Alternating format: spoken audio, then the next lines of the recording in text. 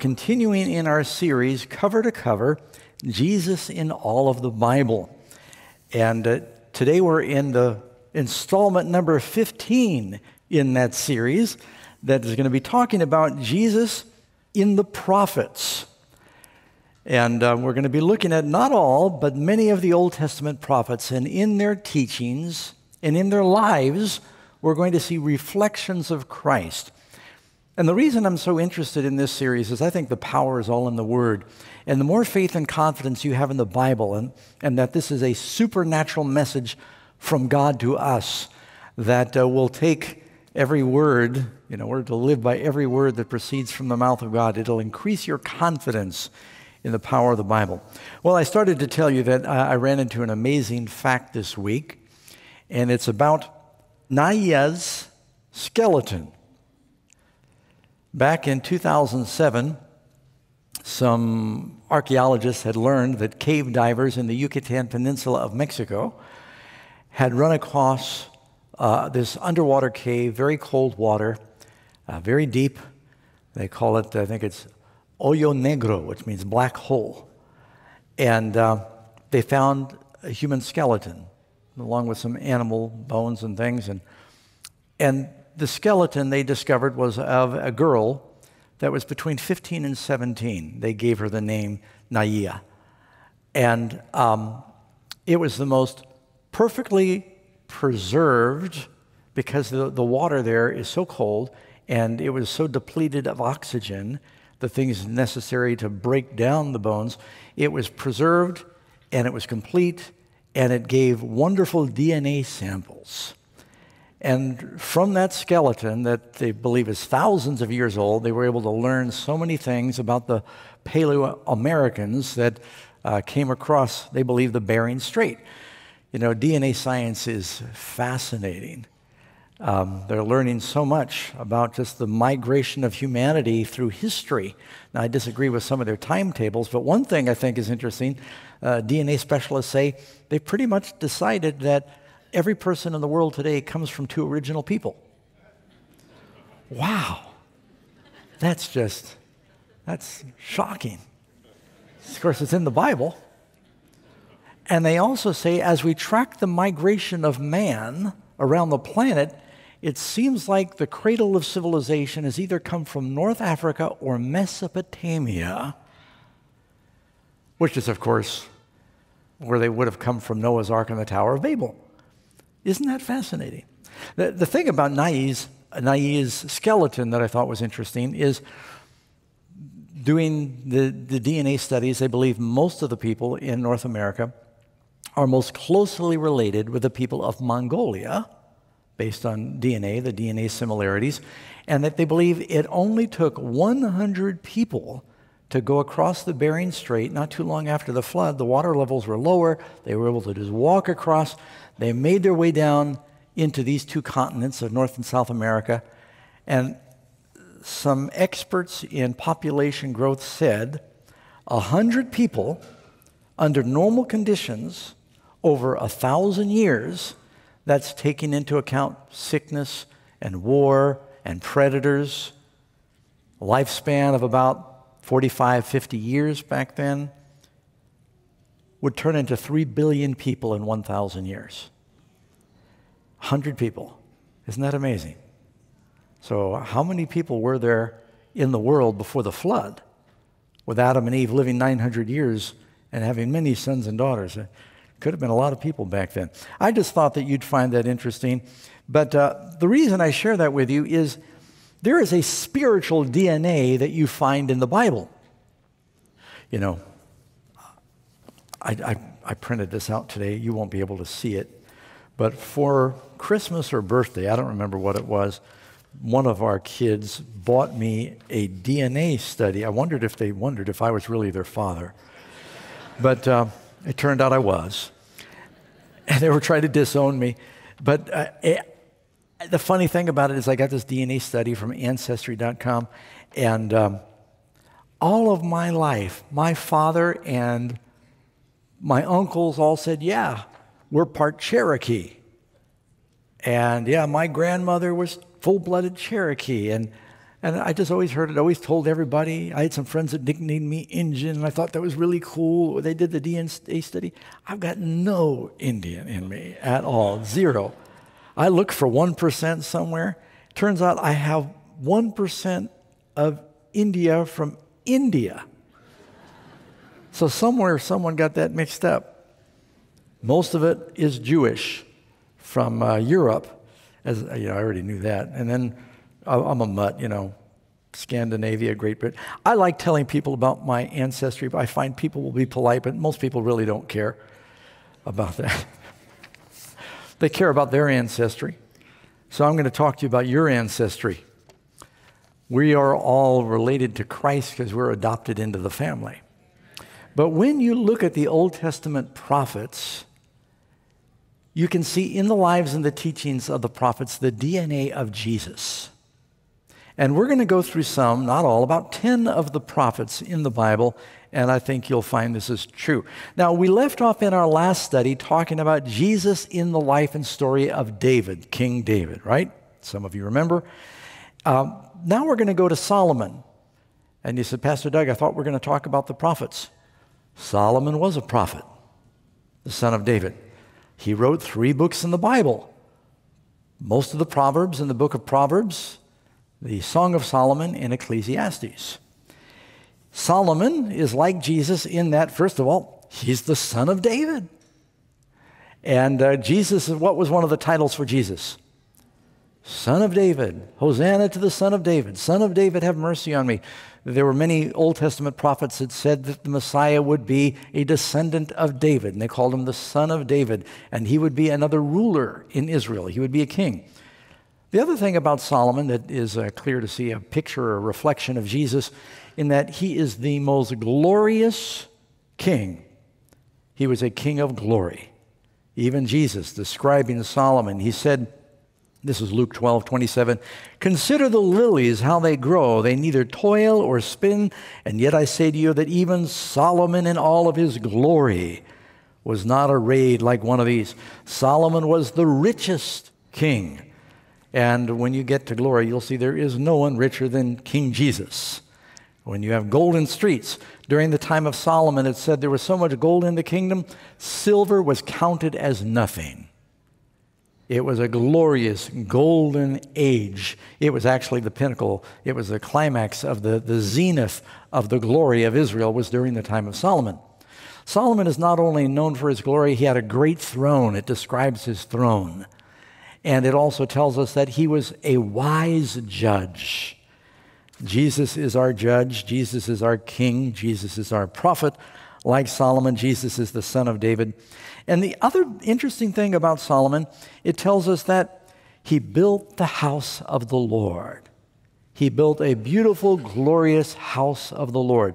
Now, there is a prophecy you'll find in 2 Samuel chapter 7. You may want to go there, and you can always read a little before and a little after, but I just want to share verses 12 and 13. David is sitting in his house. Hiram, the king of Tyre, had helped David build a palace after he became king, and he's looking around at the wonderful, it's a long way from the tent he lived in when he was a shepherd in Bethlehem, and he's thinking about how God has blessed him. And then he looks out the window, and he sees that the ark of God is in a tent. And he said, this isn't right. The ark of the God of heaven is in a tent, and I'm in a palace.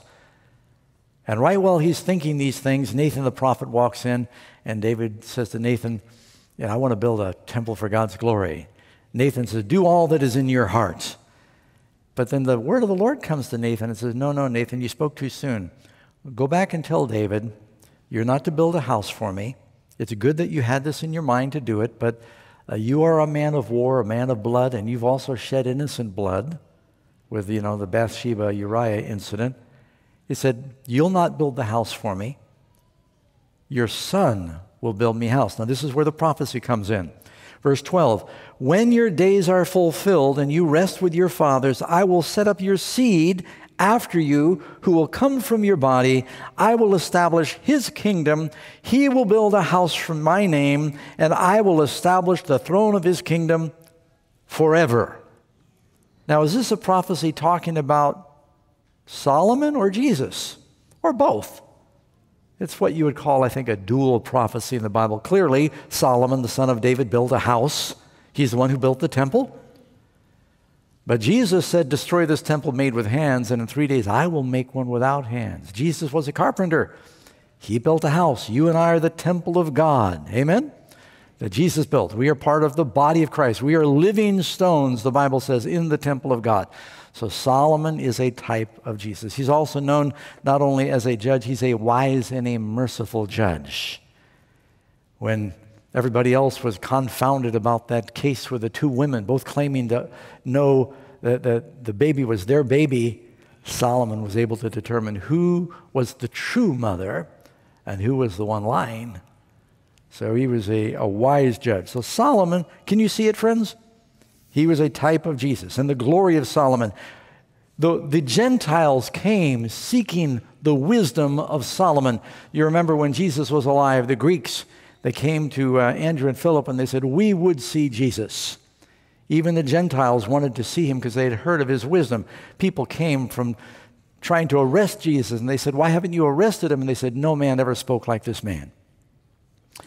And so Christ had that wisdom. And he had that power. You look in Matthew 12, verse 42. Jesus is speaking. He said, the queen of the south, he's talking about the queen of Sheba, she will rise up in judgment with this generation and condemn it. For she came from the ends of the earth to hear the wisdom of Solomon. And a greater than Solomon is here. Even Jesus compares himself with Solomon. He is the son of David. All right, moving on, because we've got several to go. We see Jesus in Elijah. Now, there's no book of Elijah in the Bible. Elijah didn't write a book. He did write a couple of letters that are referenced. But how do we see Jesus in the story of Elijah? Elijah is this great prophet. And for one thing, how long did Jesus minister? 3.5 years. We all know that. From the time of his baptism until the crucifixion, 3.5 years.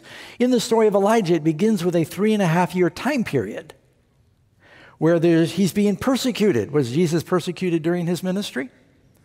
And then there's this great sacrifice on Mount Carmel. And after this sacrifice, the rain comes. Jesus, 3.5 years after he begins his ministry, there is a great sacrifice on Mount Calvary. And because he gives his life, he sends the Holy Spirit. The Bible says in the story of Elijah that after that sacrifice, there was a great darkness that covered the land. And when Jesus died on the cross, there was great darkness that covered the land. Elijah, during the famine, he works a miracle. Now, everybody's starving, but Elijah has bread. Jesus has the bread of life. And Elijah provides bread for this widow he stays with. A woman is a symbol of what? Of a church. And does Jesus feed his church in the wilderness? In Revelation, do you read about a woman fleeing into the wilderness for 3.5 years, 1,260 days, and God feeds her? And so you have this same allegory there as well. And he works a miracle in that he resurrects a boy. There is the resurrection of a beloved son in the story of Elijah. Do you see the story of Jesus there? It also tells us then he has to flee after the showdown on Mount Carmel. Elijah has to flee into the wilderness, and he is fed with this bread of heaven, and in the strength of that bread, he fasts 40 days and 40 nights. There's only 3 people in the Bible that fast 40 days and 40 nights. That's Moses, Elijah, and Jesus. So he's a type of Jesus here. You can see the DNA of Jesus in the story of Elijah. And then, of course, and I think this is one of the most vivid examples, not too many people ascend to heaven with others watching. Enoch went to heaven, but he just disappeared. He was not. But Elijah said to Elisha, if you see me when I am taken up from you. The apostle saw Jesus ascend to heaven. And Elijah, before he ascends to heaven, he goes and he visits the different schools of the prophets to encourage them. This is 2 Kings chapter 2. And then he tells Elisha, if you see me when I am taken up, I will give you a double portion of my spirit. Jesus ascends to heaven. He says, wait in Jerusalem and you will receive the promise of the Father. And he sends the Holy Spirit at Pentecost. So Elijah ascends. He leaves a robe behind. Jesus leaves his robe of righteousness. and he sends the Holy Spirit. By the way, has the Lord ever revoked his promise to send the Spirit? No. Jesus said he's going to send the Holy Spirit. He will send it to us when we believe. So we see Jesus in the story. By the way, how did Elisha receive the Holy Spirit from Elijah? He asked. Elijah says to Elisha, ask what I shall do for you before I am taken from you. What do we do to receive the baptism of the Holy Spirit? If you being evil know how to give good gifts to your children, how much more will your Father in heaven give the Holy Spirit to them that ask? Ask ye of the Lord rain in the time of the latter rain. We don't ask enough for the Holy Spirit. It's the most important thing you can ask for. Because you might be missing a lot of things, but if you don't have the Holy Spirit, you can't go to heaven. You must have the Spirit of God. So Elijah is a type of Jesus. Now, the apprentice of Elijah was someone with a similar name. It's Elisha. And Elisha, he asks for a double portion of the Holy Spirit. He receives this. He crosses the Jordan River, and he begins his ministry after coming out of the Jordan River. When does Jesus begin his ministry? After baptism. So I see Jesus in the story of Elisha. It tells us that he instructs others to be baptized in the Jordan. You remember when Naaman wanted cleansing? By the way, the Jewish writings say that Elijah performed 8 miracles, and according to their reckoning, Elisha performed 16, which is twice as many. And there you've got your double portion. Isn't that interesting? I have not counted myself, but I'll take their word for it. So Naaman comes and he's told to wash in the Jordan River 7 times, that being a symbol of baptism, because that's where Jesus begins his ministry, and John the Baptist begins his ministry, and Jesus is announced and introduced there at the Jordan in the context of baptism. And the Gospels begin, at least the Gospel of Mark and John, with baptism, and the Gospels end by Jesus saying, "Go ye therefore and teach all nations, baptizing them in the name of the Father, Son, and Holy Spirit." So Elisha sends people to the Jordan to be washed. Elisha also performs a resurrection. He raises the beloved and only son of the Shunammite woman and her husband, that boy who dies working in the field with his father, who is a type of Christ. But there you have a resurrection again. That doesn't happen that often. It must be a type of Christ. And then there's an interesting story at the end of Elisha's life. It says when Elisha dies and he's buried, the Moabite raiders were going through the land, and the men of Israel needed to perform a funeral. And they're carrying the body of this other man out. It's not Elisha. And they see the Moabite raiders going through the country, and they don't have time to finish the service. They think, we got to do something with his body and run for our lives. They say, well, here's the tomb of Elisha. They're somewhere in Israel. And they take the lid off the tomb, and they drop this body in. And the Bible says the dead body touches the bones of Elisha and comes back to life. That doesn't happen every day. In his death, Elisha gives life.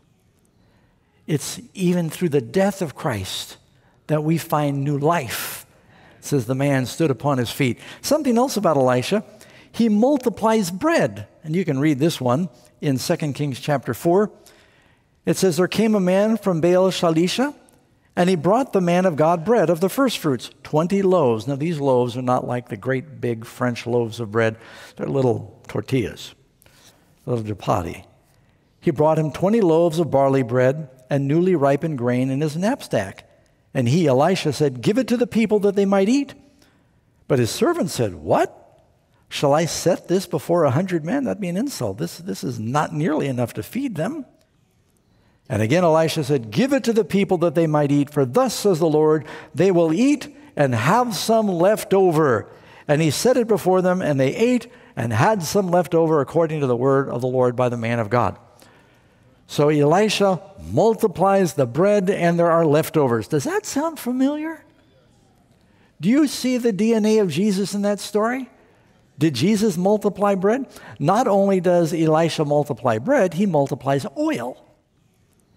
You remember this woman, and this is also in the same chapter, 2 Kings chapter 4. A woman comes to Elisha, and she says, sir, I don't know what to do. Our family's in debt. My husband died. He borrowed money from the creditors to, plant some seed in this rented property. We can't pay for it. The creditors come. He's taken everything from us. He's coming next time to take my sons as his slaves. They could do that back in Bible times. If you couldn't pay your debts, you had to pay, you'd be freed during the Jubilee, but you had to serve, if you were Hebrew, at least 6 years. She said, my sons are going to be taken as slaves. What do I do? Elisha said, what do you have? She said, well, all I've got left is a little oil in a vase. He said, go borrow as many vessels as you can from your neighbors, not a few. Fill your house with them, bring your sons in, shut the door, and pour the oil from the little vial into the other jars. She does that, and this little jar keeps pouring, and the oil keeps coming. As long as there's an empty vessel, the oil fills the vessels. And what does oil represent? It's the Holy Spirit. By the way, the Holy Spirit does not fill full vessels. If you're full of something else, He's not going to fill you. You got to empty yourself before the Lord, right? And He multiplies the oil, and she says, what do I do now? He says, sell that, and you will pay your debt, and you will have a surplus, and live on that. So again, there's this miracle of the multiplication and then a surplus. I see Jesus in the story of Elisha. What about the story of Jonah? Wow. I don't have time to read those 4 chapters, but I'm hoping you know the story of Jonah. Look at some of the similarities. Now, it's not like Jesus that Jonah ran from the word of the Lord, but this is where the allegory begins. Jonah gets in the boat. It says he's asleep in the lowest part of a ship during a storm. Did Jesus sleep in the stern of a boat during a storm? The Bible says the captain comes to Jonah and says, arise, O sleeper, and call on your God that we may not perish. The disciples shake Jesus awake and say, Master, do you not care that we are perishing? The Bible says Jonah goes up on the deck and they cast lots. Did they cast lots at the cross? And then Jonah offers himself as a sacrifice. He says, it's my fault. Throw me over. Well, they don't want to do it. They try and save themselves, but there's no other way. So they throw Jonah overboard, and they finally have peace when Jonah dies. Now, I don't know if you've noticed on each of these slides, I'm giving you the date at the top.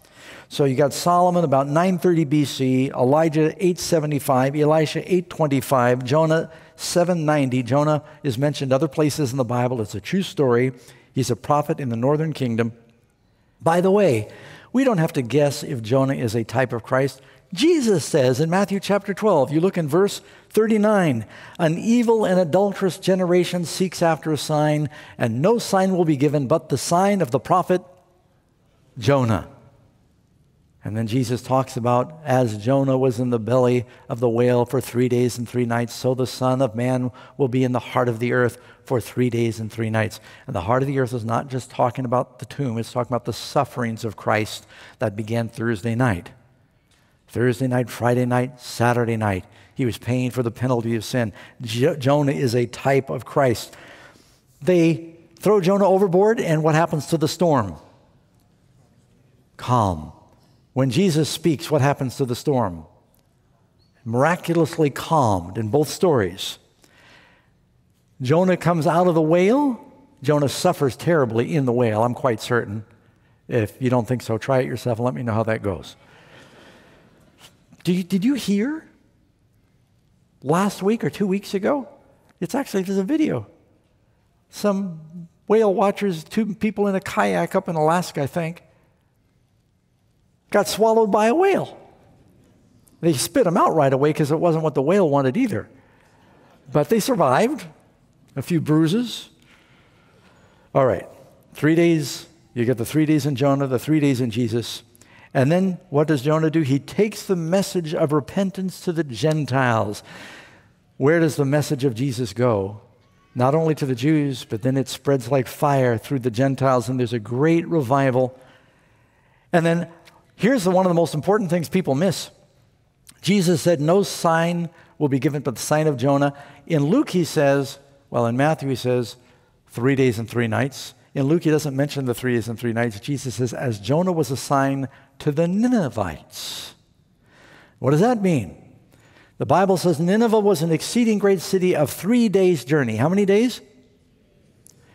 It says he entered the city a day's journey. And the phrase there is talking about the daylight part of a day. That's 12 hours. Jesus said, are there not 12 hours in a day? So that's 3.5 days. Then what does Jonah preach?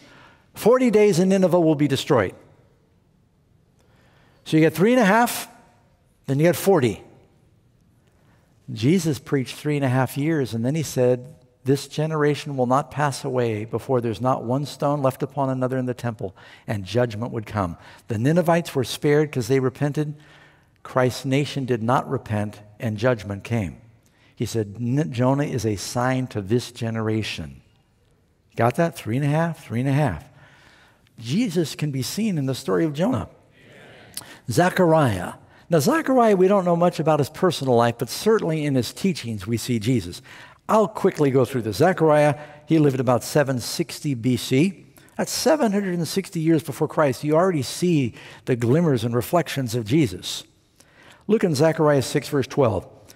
Then speak to him, saying, this is a prophecy, thus says the Lord of hosts, saying, behold the man whose name is the branch.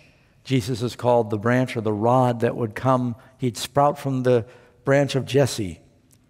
From his place he shall branch out. He will build the temple of the Lord. Yes, he will build the temple of the Lord. He will bear the glory. He will sit and rule on his throne. He shall be a priest on his throne. Now, a throne is usually a king, but this is a king priest who is called the stem, the branch, on the throne. And the counsel of peace shall be between them both. Look in Zechariah 12:10.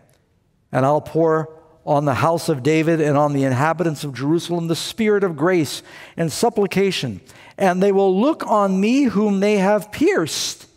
Yes, they will mourn for him as one mourns for his only son, and grieve for him as one grieves for his firstborn. Talks about the beloved son who is pierced. Can that be missed? Do we see the story of Jesus in Zechariah? And I could talk about Haggai. It's not in my notes, but Haggai talked about building the temple of the Lord. Put God's house ahead of your own house, and he will bless you. And then I could talk about Jesus, where it says in Malachi, you're blessed, O Bethlehem. Out of you will he come forth to me, who's to be ruler in Israel. I mean, there's so many of the Old Testament prophets that talk about Jesus. Jesus in the story of Hosea. And he lived about 750 BC. Hosea is given an odd job for a prophet. He's told to go marry a prostitute. Normally, that's not what the conference asks their pastors to do. But God is trying to illustrate that though his people have been unfaithful and played the harlot with other gods, he still loves. And he's calling for repentance. And even after he marries her and has children with her, she then wanders again, and he redeems her. Hosea 2:20, I will betroth you to me in faithfulness, and you will know the Lord.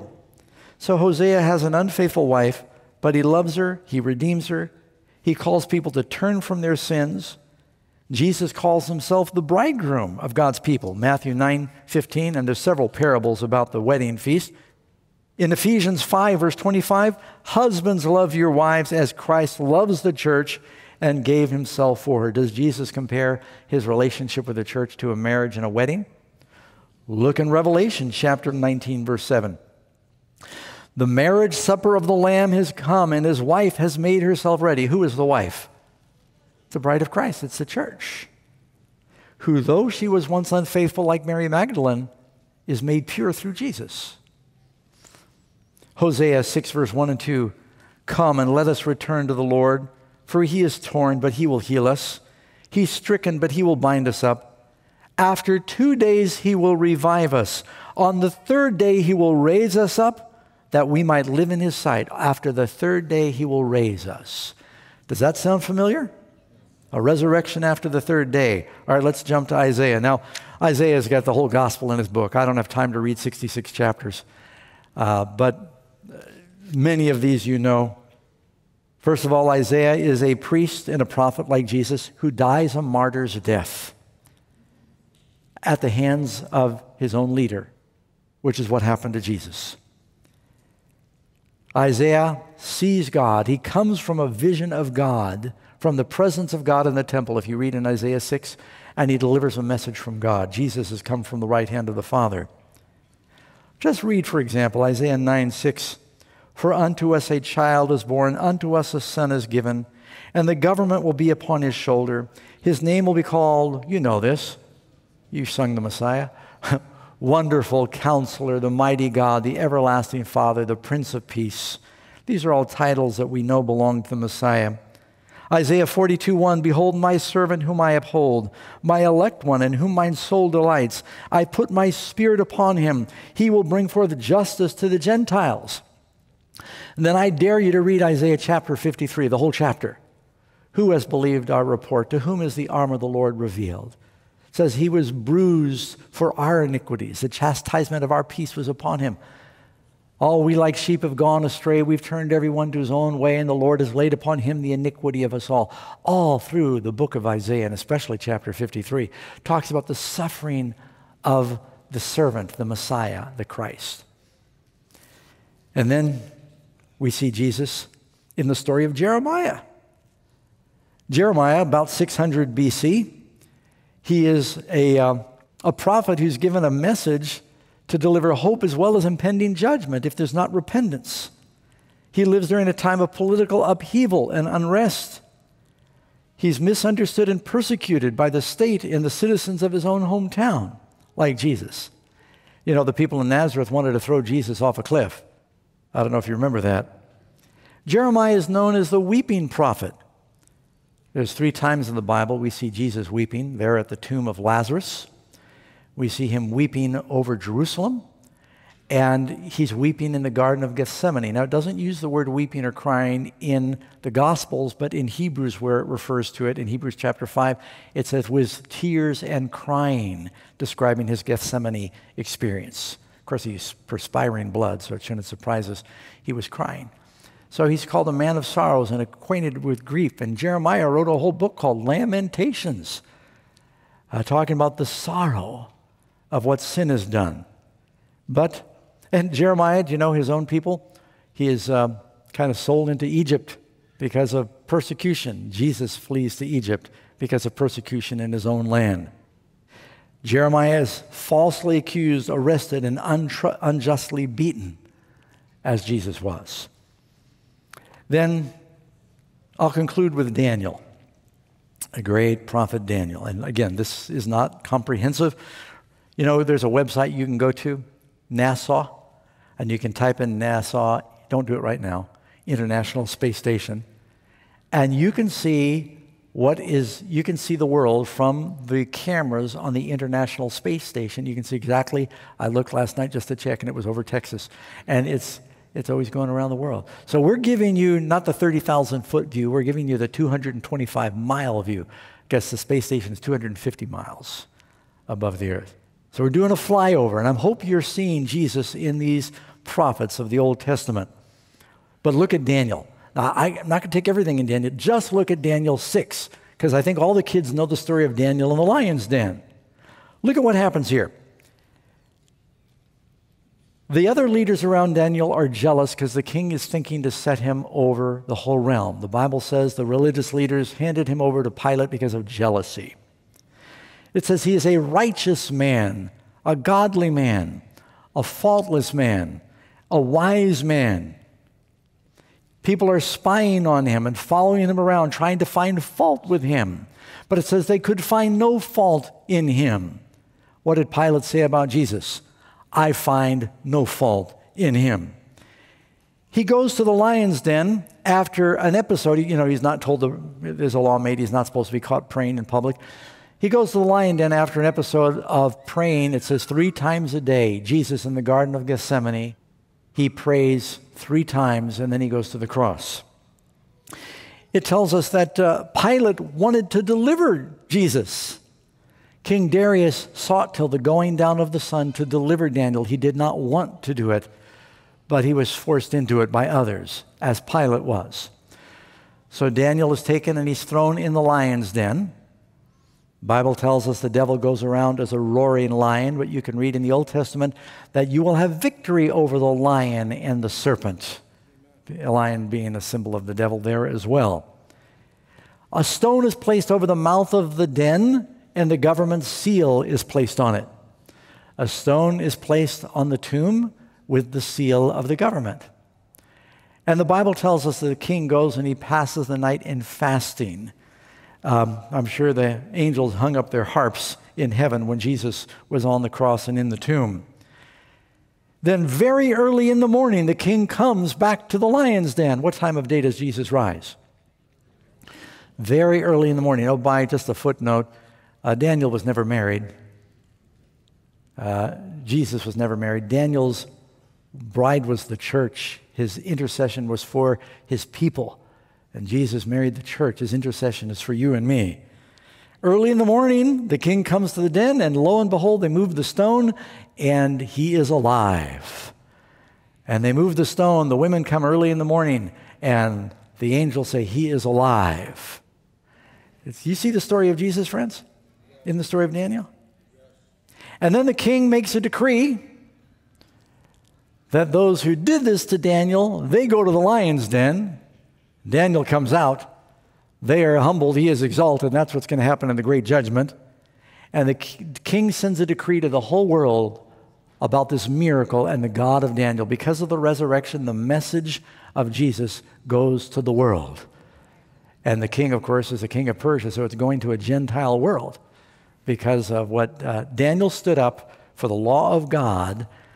He would not disobey the law of God, even if it was one commandment, and because of that, the message goes to the world. That's a lesson for Seventh-day Adventists, to be faithful about all the commandments. Amen? And because of that faithfulness in the last days, we're going to see the message go to the world. Well, friends, I hope that you're encouraged by this. I see Jesus in these stories. You know, typically today, if a family adopts a child, that child is not going to have their DNA. But when you accept Jesus, you then receive the spiritual DNA of your new family. You can kind of read about this in Romans 8:15. For you did not receive the spirit of bondage again to fear, but you received the spirit of adoption, by whom we cry out, Abba, Father. God becomes your true Father. The Spirit himself bears witness with our spirit that we are children of God. You are genuine 100% children of God. You end up carrying, if you could do an angelic blood test, the DNA of God's Son would be found in us because we've been created in his image. Is that right? Through salvation, we are recreated in his image. And if children, then heirs of Christ and joint heirs with Christ. That's wonderful to be part of the family of God. Amen? And we can see the story of Jesus all through these Old Testament prophets. And I'm not quite done with the series.